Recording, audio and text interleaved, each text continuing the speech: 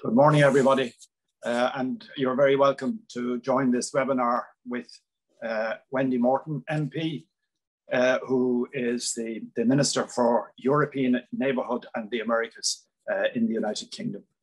My name is Dahi O'Callagh, and I'm the chair of the UK group in the Institute. You're very welcome to ask questions as we go through. You just use the question and answer button on your machine, and you can ask questions as we go through. Minister Morton will speak for about 20 minutes, and then we'll take a question and answer session and discussion session until about 11 o'clock. Minister, thank you so much for coming. The floor is yours. Thank you so much, Dahi, and it's a pleasure to be able to join you all in Dublin this morning, albeit virtually. Who would have thought we'd be doing another conference virtually? But at least it does give me this opportunity to speak with you today, and I look forward to answering some questions a little later. As the fight against COVID has required us to keep our distance, conversations like this about the challenges around us and how we best address them together are, I think, perhaps even more important than ever.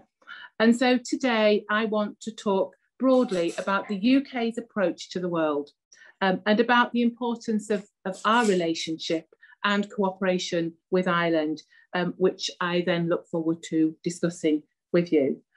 Last month, the Prime Minister Boris Johnson published our integrated review of security, defence, development and foreign policy. It's our most comprehensive statement of UK foreign and national security policy in decades. And it identified three overarching dangerous trends. The first is the erosion of the post-World War II order and the willingness of autocratic regimes to flex their muscles. We've seen this recently in Myanmar, where protesters have been brutally murdered by the authorities, and also in Hong Kong, with pro-democracy figures sentenced under Beijing's national security law. This decade, the combined GDP of autocratic regimes is expected to exceed the combined GDP of the world's democracies. So tyranny will become richer than freedom. And that matters to all of us because stable, freedom-respecting democracies are much less likely to go to war, less likely to trigger waves of migration, and more likely to contribute positively to the international order which shelters us all. The second trend is the rise in sophisticated attacks, both on the ground and in cyberspace, which fall short of armed conflict. We saw this unfold on the streets of Salisbury 3 years ago, where Russian agents recklessly carried out a deadly nerve agent attack. And we see it in cyberspace as our national assets and critical infrastructure and those of our allies are increasingly coming under attack from hostile states and criminals. And the third trend of our times is perhaps the most dangerous. The range of existential threats that endanger large swathes of the world's population and even the planet itself. We live with the possibility of catastrophic climate change, devastating pandemics, and the further proliferation of deadly weapons.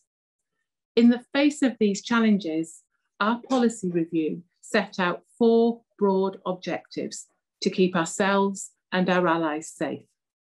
The first is to contribute to innovative solutions to the challenges we all face by investing in science and technology and by acting as a responsible cyber power. The second is to help shape the international order by acting as a force for good in the world, defending democracy and human rights, and championing the free flow of trade, knowledge, and capital as the best way to drive economic growth for all.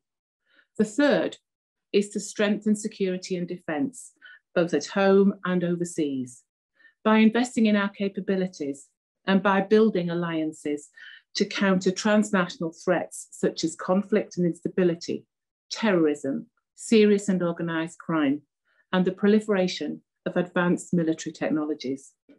Our fourth objective is to build resilience at home and overseas to the threats that we face. This means investing time and resources to find global solutions that shield the world from climate change, that protect biodiversity, and that bolster healthcare systems. And the thread drawing all of this together is the need to deepen our relationships with our allies and our partners around the world. The Integrated Review sets out a vision of the UK as an energetic and committed international partner. This is the antithesis of the mischievous portrayal by some of Brexit as an inward-facing step. Certainly our commitment to European security and to cooperating with our European neighbours is absolute. Our partnership with Ireland rightly receives special focus in the Integrated Review, and you are listed alongside the US, France, and Germany as a key partner. There are many reasons for this, which I'll come to later, but uniquely among our shared interests are the common travel area and our overriding commitment to uphold the Belfast Good Friday Agreement. The UK government is fully committed to ensuring that Northern Ireland remains open, peaceful, prosperous, and stable. Recent unrest does not reflect the true spirit of Northern Ireland, the creativity, the optimism, and the determination to never return to the conflict and divisions of the past. We cannot allow the progress that we have made to be undermined by a small minority intent on violence. The hard-won gains from peace ushered in a new era of prosperity for Northern Ireland, and safeguarding that prosperity is a vital part of safeguarding the stability created by the Belfast Good Friday Agreement. That prosperity relies on Northern Ireland continuing to have ready access to its largest market in the rest of the UK, as well as to markets in Ireland and the wider EU. I know you will have a special interest in the protocol on Ireland, Northern Ireland. As you know, it is a unique and delicately balanced solution to a unique and sensitive set of problems. And we have to find ways to implement it which uphold the Belfast Good Friday Agreement in all its dimensions, both east-west as well as north-south. As the protocol sets out, the aim is to minimise impact on the day-to-day lives of people in Northern Ireland, hence our intention to implement it in a pragmatic and proportionate way. As you know, it has become clear since the protocol has been enforced that there have been issues that have adversely and disproportionately affected people. It is critical that these issues are addressed in order to restore confidence on the ground, which is why in March, the UK government took some temporary practical measures to maintain the flow of goods such as food and parcels. Those measures were lawful and part of our good faith implementation of the protocol, and they sought to provide the time and space for discussions to progress. Since then, we've proposed a work programme to the EU as the first step to work together through all the issues that remain. And my colleague Lord Frost met Ireland's Foreign Minister and the Commission Vice President just last week. And I'm glad to report that while difficult issues remain, both meetings were productive and they were solution orientated. And that's the spirit in which we want to work on this delicate and important challenge. It's not only the interests that we share at home that led us to identify Ireland as a key partner. Globally, we have many shared interests too. And I believe it's our common interests and values that make our partnership a real force for good in the world, which is why we must continue to work together in the UN Security Council and beyond to repair and reinforce the fraying international order, to turn the tide against those who would seek to undermine the rules-based order and promote division, to protect human rights, to hold to account those responsible for breaches of international law, to promote gender equality, and to prevent conflict and the atrocities that we see all too frequently in fragile states and conflict zones, such as Tigray, South Sudan, and Syria.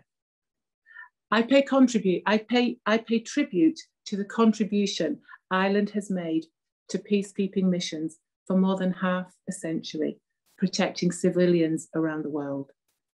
We were grateful for the support and expertise provided by the Irish Defence Forces, particularly the Army Ranger Wing and the Irish UN Training School, to our 300-strong MINUSMA force, which deployed to Mali late last year. And whilst I know our ambitions were somewhat curtailed by COVID travel restrictions, I hope our respective peacekeepers can resume training together as the situation eases. In addition to peacekeeping, we want to work with Ireland and explore broader opportunities for cooperation on development issues to help realise the Sustainable Development Goals by 2030, to getting 40 million more girls into school by 2025, and to support global health systems. A key tenet of the integrated review is contributing to scientific and technological innovation. This requires continued collaboration between our researchers and scientists, including through Horizon Europe. It also demands that we work closely in cyberspace, and we stand ready to work with all governments and in partnership with industry to ensure that cyberspace is governed by rules and norms that enhance collective security, promote democratic values, and support global economic growth. It's important that open democracies work together to uphold the rule of law in cyberspace and to hold states to account for irresponsible behaviour. We also have much to gain from working together to tackle climate change at COP26 in Glasgow and beyond. And we warmly welcome Ireland's vision by doubling the proportion of development aid spent on climate finance by 2030, of halving carbon emissions this decade, and its ambition to reach net zero by 2050. It's also important that we work together to make climate security a continuing focus of the UN Security Council. So, from the well-being of our planet to the well-being of its people, there is so much good that Ireland and the UK are doing together and can achieve together. We have a unique partnership bound by unparalleled common interests and countless ties of families and friendship. And this can be a force for good for many years to come. And I certainly look forward to discussing this with you this morning. Thank you.